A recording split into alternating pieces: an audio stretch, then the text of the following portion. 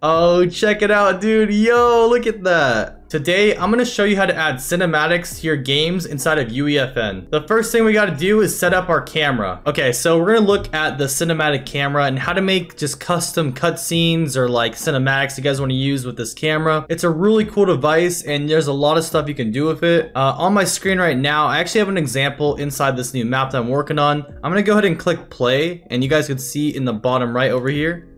So we got the animation kind of scrolling through. Looks really sick, nice and clean. So one of the first things to do is on the left side of the screen, we're gonna click the cinematic camera actor. Gonna go ahead and drag one of these bad boys out here onto my project. And as you can see on the right side, we kind of got a display and this is showing whatever the camera is looking at. So wherever I face the camera, that is what it's going to be seeing. I'm actually going to go ahead and rename this. So we're going to go over to the right side, click edit, and rename. You can pretty much name this whatever you want. I like to name it just so it's nice and organized. I'm gonna name it water camera because this little side of the map has some water in it, so I'm gonna hopefully remember that, hopefully. Next we got to work with the level sequencer. So once we got our camera set in place, the next thing we're gonna do is go down over on the bottom here. What we're gonna do is go to the right side of our screen, right click it, then I'm gonna go up to cinematics and I'm gonna click on the level sequence. And now we're gonna name this sequence water. I'll do just water camera. And you can name this whatever you want. Just make it nice and organized. So the next thing I'm gonna do, I'm actually gonna double click on that thing that we just created. This is a level sequence, so I'm gonna double click on it. And as you can see down below, if you guys have ever used any video editing software, it's gonna look really familiar. This is basically a timeline. This works like how any other videos work, like on a phone. So on the very left side, down here at the bottom, this is like the start of your video or your like cinematic, and all the way at the end on this red side, that's gonna be the end of your cinematic. So first things first, we gotta attach that camera to this sequencer. So we're actually gonna click this thing right behind me. It's this little green plus sign. We're gonna go all the way up to actor the sequence, and this is where I'm gonna type in that camera that I just created. So I named it water camera. We're gonna select the water camera right here. And as you can see, now we got the water camera right here on our sequencer. Alright, so this is kind of the fun part, at least if you like making videos. So pretty much wherever I move on the screen right now, I'm kind of controlling the camera itself. So what I'm gonna do here is find a position that I really like, and this is gonna be our starting position. So I kind of want the camera to start up here, show a little bit of the trees, a little bit of that water. To start this whole cinematic, what we're gonna do, we're gonna scroll down where it says transform. I'm gonna open that menu up just like that. We got location, rotation, and scale. So I'm gonna drag on this timeline right here all the way to the start. So it says 0, 0, 0.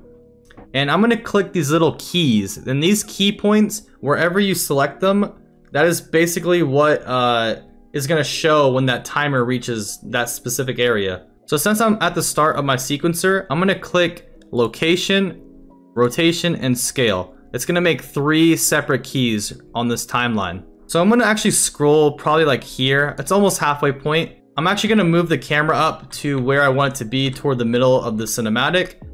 This is a pretty good spot. The first thing I'm gonna do is click this location button again for the key. Boom. Now that we have the location, I'm gonna actually turn my view again. And I think I want it to be right here, so this looks good to me. I'm gonna click rotation, and then we'll also click scale. The scale I'm not changing for the cinematic. If you guys are changing it, you might have to adjust it a little bit. And now we just kind of repeat the process. I'm actually gonna scroll forward just a little bit more, probably like about here. This is probably like 3/4 of the way. I'm gonna scroll forward, just kind of keeping it across this water. I'm gonna click location again, boom. And now fix my camera angle, click rotation, and click scale. And then the final bit of this, guys, I'm gonna scroll all the way to the end of the cinematic, just like so. And let's choose the final spot. I'll just have it kind of wrap around this way, I guess.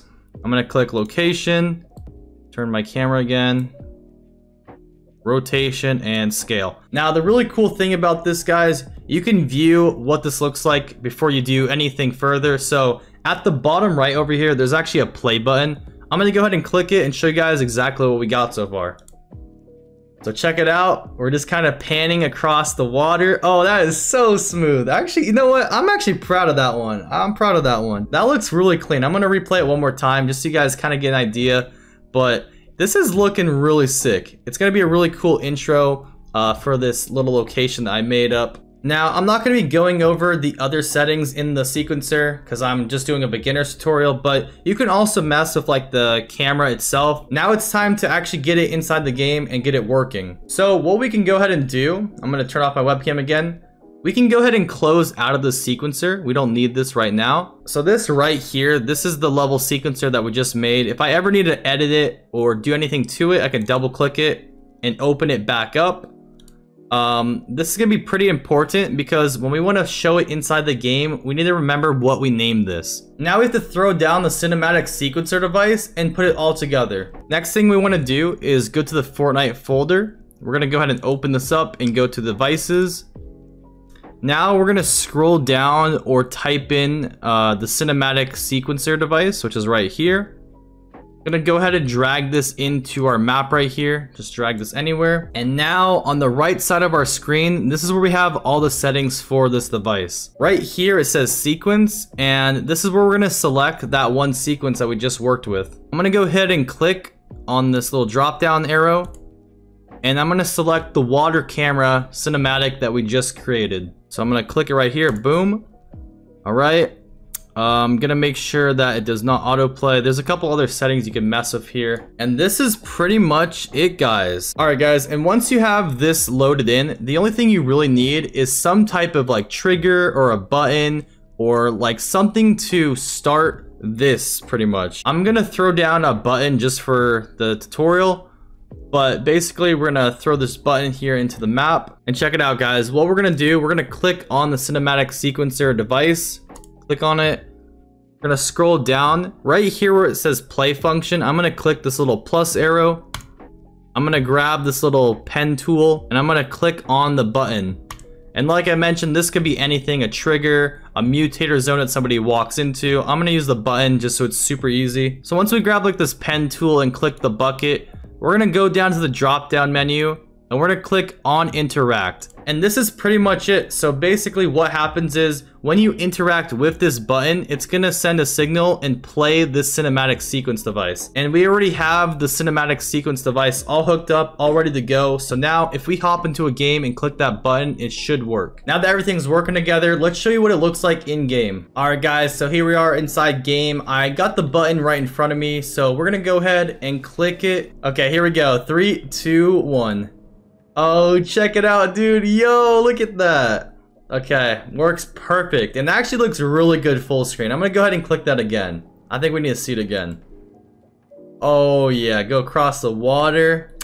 Ooh, I like it, dude. That's really cool. Once again, this is a beginner's guide. There's so much you can do with this. Like, I'm talking about like different animations. You can have stuff falling, sound effects. This is just the complete basics of this device. Thank you guys for watching today's video. If you guys enjoyed it, make sure you guys smash a like on it. If you want more tutorials on UEFN, I have a playlist that I will link down below. Let me know in the comments anything you guys want me to make a video on. And that's pretty much it. If you guys enjoyed it, subscribe if you're new, and I'll see you guys in the next tutorial. Peace out, everybody.